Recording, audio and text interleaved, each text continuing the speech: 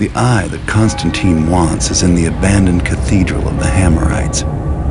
The cathedral is located in a section of the city that was deserted years ago, after some kind of catastrophe. I've heard stories of the incident. Most are wild rumors about hordes of zombies and raging fires. Now that part of the city is walled off, and no one's allowed to go in. Not that many people would dare to in the first place.